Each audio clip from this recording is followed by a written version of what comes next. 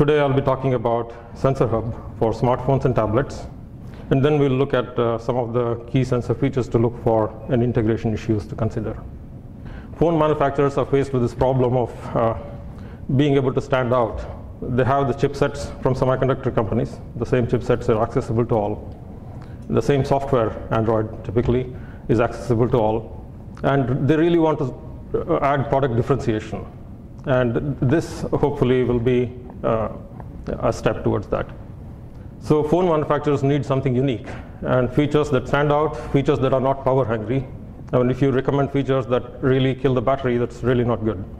And if that feature could lead to new services and revenues for the service provider, that would be even better. So activity detection, the importance of activity detection, and that's the problem we're really trying to solve here.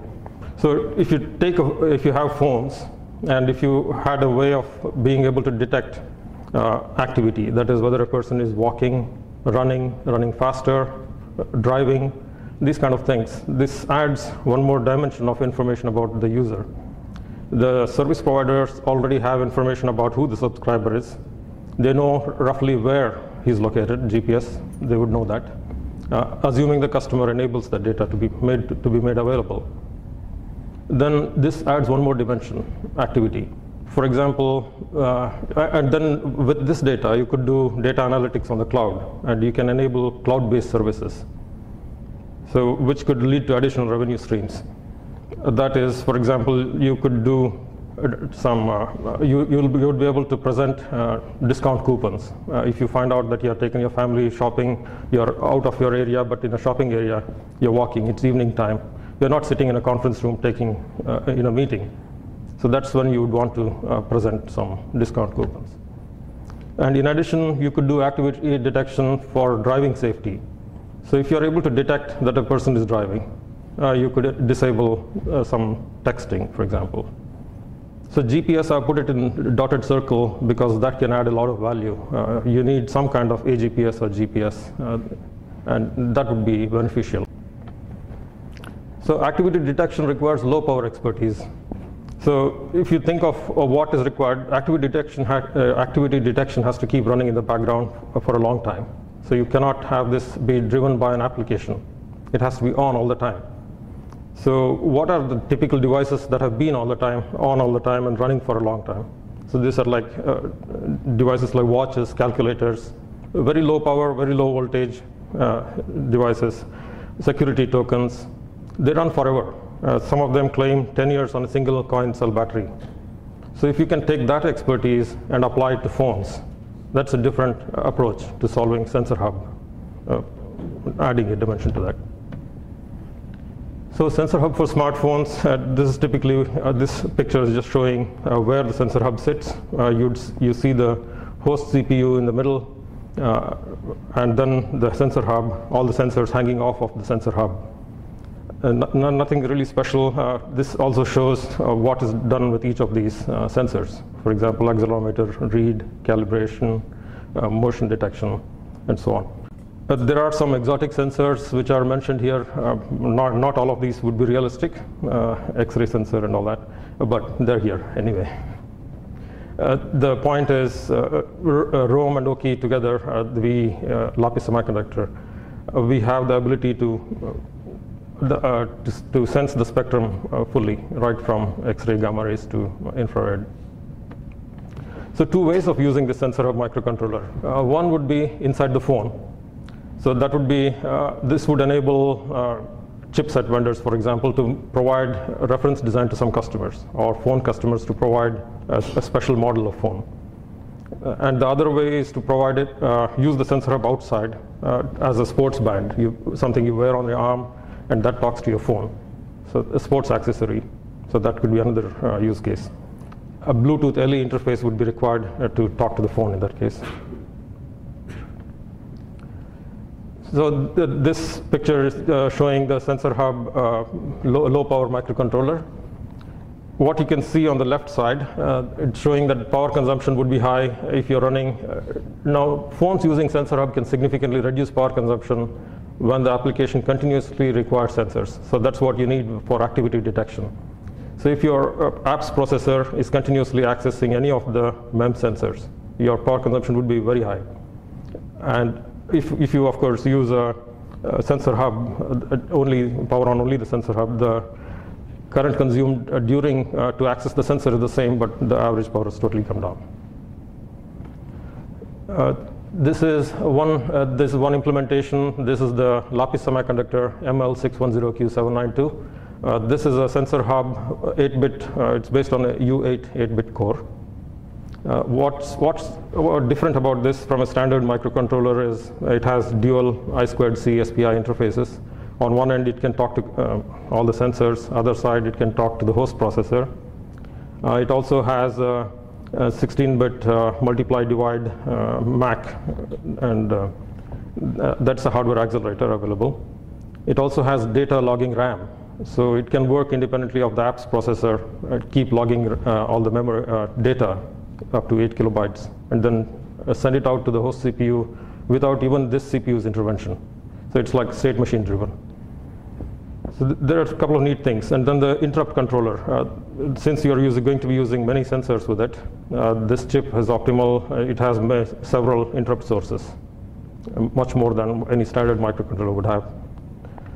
And another key thing to observe is it's 8-bit, running on 4 megahertz, running at 4 megahertz, and consuming about 900 microamps while running, fully functioning. So in stop mode, it is 0.6 microamp, but I think the important one is less than 1 milliamp consumption while running. This was a case study we did. We took a phone, and it was using, as you can see, Hummingbird processor, Cortex-A8 running at 1 gigahertz, dual core, I believe. And if you ran an application that was consuming 41 milliamps, this was for the pedometer application running on the processor, so which can distinguish all the states. The same app, if you run it on the sensor hub microcontroller, and now the phone, the power consumption came down to 1.6 milliamps. So that's the problem we're trying to solve. And identical conditions, display off, Wi-Fi off, and so on. You can see that. The sensor hub processor also comes with the SDK, a software development kit. And you see 3 pieces to this. One of these is the sensor drivers, the sensor specific drivers. Those are in the brown color. We provide the source code for that. The source code allows you to change the drivers, so you can change your sensors. And the other part is the sensor application and the host interface. So that source code is also made available, so you can make it talk to any host processor and tweak the application if you want. The only part which is in a library form is the algorithm for the pedometer and the state detection. Then the rest, other software which is available is on the Android or the OS dependent area, the application. So sensor fusion scenarios. So now we have heard a lot about sensor fusion, and just wanted to see, well, the question was 8-bit microprocessor and sensor fusion, how is a 8-bit hub going to do? So let's just examine the sensor fusion scenarios. So examples of applications requiring sensor fusion are inclinometer, steering wheel operation, device orientation particularly for augmented reality control, first-person style games, and so on, pointing applications. So these are what really requires sensor fusion. And that, if you try to implement on a 32-bit microcontroller, it typically takes about 20 MIPS, and a 32-bit processor to be able to do that, give and take whatever. So the important thing to realize is the application's processor is awake at that time. So because app's processor is awake, you could use that. So you have to do the trade-off between using the apps processor, consuming a little more power when the phone is on, versus activity detection forever when the phone is off. That's the comparison. Sensor fusion requires performance, while activity detection requires low power. And using a 32-bit sensor hub to do both would be suboptimal. Now, if you do the sensor hub, whether it physically sits in the apps, in the main chipset, or whether it sits outside, makes no difference. The physical location is irrelevant. It's whether you want to use a 32-bit high-speed processor or whether you want to use a low performance processor, low power processor for activity detection. So sensor hub for phones and tablets. So for phones, typically you need, this was our take, and not everybody would agree, low power hub for activity detection. Sensor fusion could be done on the apps processor. And tablets, that's where gaming is important. You see people moving those things and playing virtual games. I don't see that, well, there would be to some extent on the phones, but hopefully you can do that on the apps processor. And it'll also depend on the operating system, whether you can do that. So benefits of using an external sensor hub would be time to market. The software is provided, and it avoids work on low-level driver software on multi-core processors. So this is stored, since it's outside, you don't have to deal with a lot of the complexity. Power savings, longer battery life between charges. So small CPU cores and multi-core chips are likely to consume more power than this 8-bit controller. And product differentiation, that's an important one. If you put it inside the chipset, again, it leads to the same thing. Everybody has the same thing. So it might ultimately happen, but right now, at least temporarily, the product differentiation benefit could be there. And it opens up opportunity to enable new revenue streams. So this is sensor hub and sensor fusion for tablets. This slide is basically from our sister company, Kionics. They do provide a hardware solution there on the roadmap that's a much more powerful sensor hub for this would be for tablets. Now we're switching gear, we're going away from phones to tablets. So this is a 32-bit sensor hub MCU. Left side is the hardware implementation, and on the right side you see the software implementation, which is without using the sensor hub MCU. And this would be for tablets and gaming. So evolution of sensor hub for tablets. So tablets have larger power budgets than mobile handsets, and it's little better. Gaming is the driver, and performance is key. And we'll see both hardware, 16 32-bit MCUs, and software implementations of sensor fusion, I think. And eventually, the 16 32-bit MCUs will likely be absorbed by the chipset, or it could get absorbed by the sensor itself, I mean, a single sensor with the 32-bit CPU. And I believe the chipset might have an advantage because chipset vendors have finer geometries. So any computation probably makes sense to do it. It would be cheaper to do it on the chipset. That's just an argument. Now, sensor fusion IP will be available from several suppliers.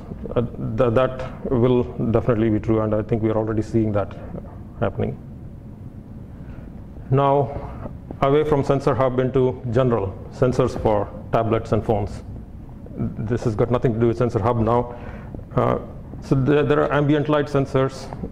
There are various types here, analog, digital, and I just wanted to highlight what would make a good ambient light sensor, proximity sensor. The other sensors which go with phones, Hall effect, temperature, MEMS accelerometers and gyroscopes, touch sensors, resistive and capacitive, infrared image sensors, and IR photodiodes and PIR sensor. And this is for longer range human presence detection. Ultraviolet AB sensors. This could go into phones. This came out a few years ago, but it never really picked up. But maybe it could take off any time. And I think there is a good way to make that happen. I'll share that with you. Sensor hub, of course, we just spoke about that. Sensor hub, a sensor fusion solution that would come from Kionics, and optical image stabilization system. So we have an OIS controller. There's a lot of optics expertise also within the group of companies. So if you see what you see here is, I'll cover that later. A lot of sensors and optics, analog mixed signal processing. So choosing an ambient light sensor, this should be nothing new. The key point here is if you have two channels of photodiodes. So one which is more sensitive to visible light, one more sensitive to infrared light. That enables you to provide output which is independent of the illumination source. So you can tweak, and we'll get into a little bit of detail how that is done. Other things, just small form factor, wide operating range. I think I have a slide on that, yeah. So good low light sensitivity, dynamic range, adjustable gain, measurement of visible light in IR. And yeah, so that gets rid of the source dependency. So I2C interrupt output with high and low thresholds. So you want interrupt function on that. Power down, 50 Hz, 60 Hz noise rejection, 1.8 volt logic interface. These are all standard features. The important one is at the bottom. That is true lux calculations with varying optical window characteristics. So that's a service we help our consumers with, our customers with, sorry. And device driver and documentation, of course. So this slide just shows that with fluorescent lamp, the spectral output is very different from the spectral output of an incandescent lamp. And what happens is if you do a lux measurement, if your sensor is tuned to one of these, sensitive to one of these frequencies, it picks up the wrong lux value. So this slide is showing the incandescent to fluorescent sensitivity ratio. So on the left side, you see true lux readings, all of them close to 1.0, which means irrespective of the light source, the lux reading has been tuned. It's now you're going to get a constant value. On the right side, a low-cost ALS, a single channel photodiode, this would be the response you get. The lux readings would change a lot. So this is one of the services that ROHM also provides, which is the optical window glass-related calculations. This is very important. If you can find out the color of the glass, the size of the optical window, reflectivity, several parameters, we can do all the modeling and we can provide the equation like this. So since we have two channels, that is the data 0 and data 1, we can play around with the coefficients that you apply to the equation to get your lux values. And with that, ROHM actually helps you determine the coefficients for your optical glass and the optical window. And then you get a very constant lux value throughout. And this was the new ambient light sensor plus UV sensor kind of concept. So we heard about two diodes, and it's possible to put in a third UV sensor there. And with that, you can get true lux measurements taken to the next level.